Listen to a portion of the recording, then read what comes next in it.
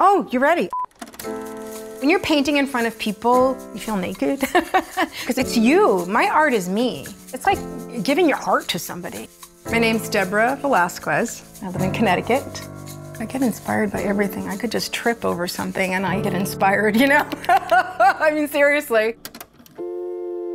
Curiosity definitely informs a lot of what I do and a lot of where I go. When I work in line, what I love is that there's only a specific amount on the brush. And as I'm moving, it sort of makes its own journey. It pulls where it wants to. And I like the lines to just fall where they fall. And then I come in and then I follow what it told me to do. Sort of a dance on the paper. I like to jump around. It's my personality. I think that's why I do so many different disciplines. That's why I like gouache. That's why I like acrylic paints. Who wants to follow a straight line?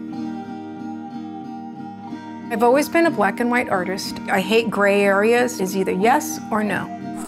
Wait, you want me to do this, this, this, this, this? Yeah. Holy crap. Okay.